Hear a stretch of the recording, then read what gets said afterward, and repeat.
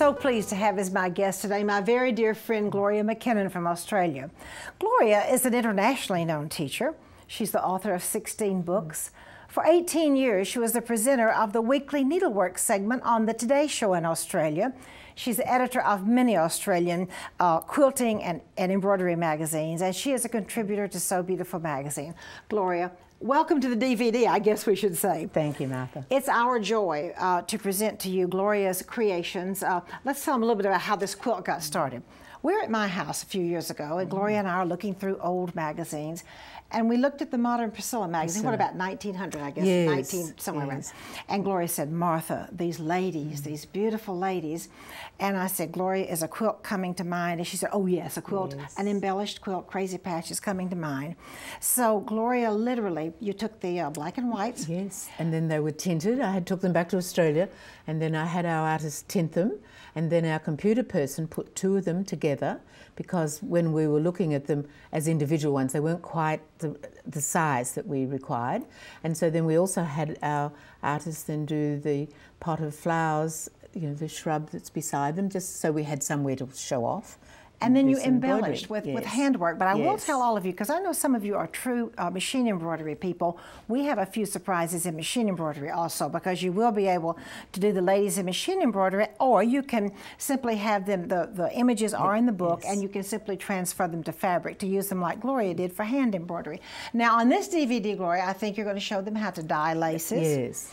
Because these laces started out, you know, they can either be white or ecru when you have that as a store-bought lace, and then we've tinted it. And you're tinting to the wonderful colors. So we're going to show and you're going to show beadwork. Yes, and so we're also going to do some buttons. If we just look at this one up here, see where we've added the there. So we're going to do that as well. And we're going to have lots of fun today. Yes. Now let's show them a few other projects in the book. These are little sachets, which are the absolute perfect gift, and very quick, and you see you can transfer this onto fabric or do the machine embroidery, either one. Exactly, and you don't need, I mean, in our case here, we actually did do a few stitches on it because that highlights it, you know, makes it a little bit more special. But, you know, there are some there that we haven't put any stitching on at all. And that would be a very easy present. Remember, Priscilla, this beautiful, beautiful pillow.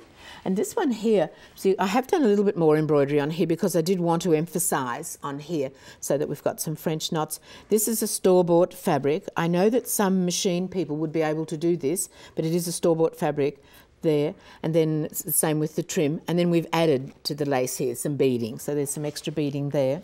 And Gloria, all of the needleworkers always love a scissor case. Exactly. I think these are just perfectly beautiful. And if we look into them, see there's extra embroidery around here. So again, we've had our artist, when she tinted these, also add this for us around here so that... And all of these can be transferred right out of the book. All of these are in the book. And then this one here... one of my favourites. Because as a needle case, I mean, we always like to show off and you know, have something that looks wonderful to hold our needles.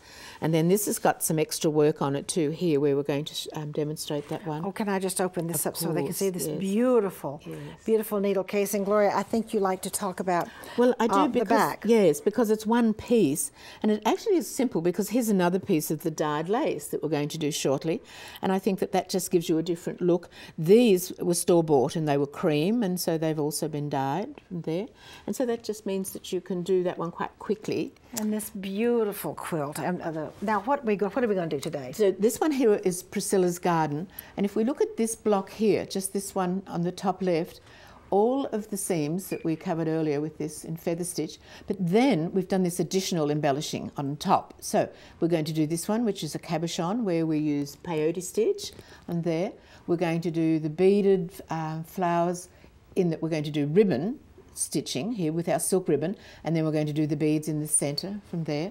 We're going to show how this is just one stitch, but we're going to do it in a variety of ways.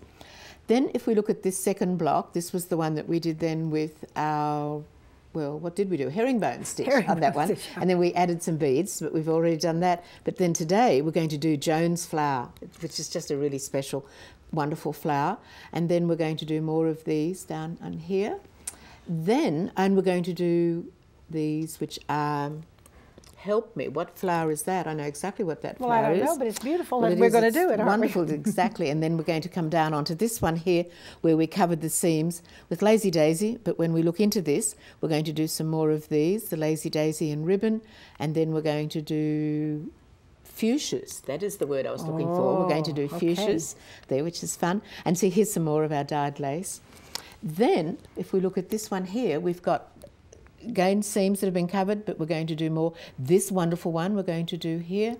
And then this is a small one, and we're going to do the larger one, but we do get the opportunity to see that one there as the small cabochon. So beads and ribbon on the docket today. Yes. And dyeing. And dyeing. They're dyeing the laces now. This is absolutely fabulous. This is another one of the, all of these projects, by the way, are in the book. Look, yes, and this one's foundation. Yes, foundation piecing. Tell us about this quilt. Well, so these are neckties. These all belong to my husband, Don, and so that meant that we could use his and make a lovely memory one for his birthday.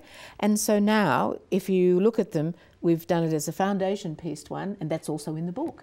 Okay, now we have to show them the back. We cannot let everybody go. Oh, do I love this back. Yes. Wait, we got it upside down. Turn it around this way so that we can see. Look at the tie on the back of this beautiful quilt that she did for Don's birthday with his ties. And I will tell you, Joe doesn't wear too many of his ties anymore, so I might be able to get a lot out of his closet too. You should. Gloria, thank you so much for being here, and we certainly thank you for being here. You are going to have a wonderful time with Gloria and her stitching, and we're going to dye lace. And I promise you, you're just going to have a wonderful time. And now, Gloria, we're going to look at a piecing overview. Yes, and then we'll be able to get all together beautifully.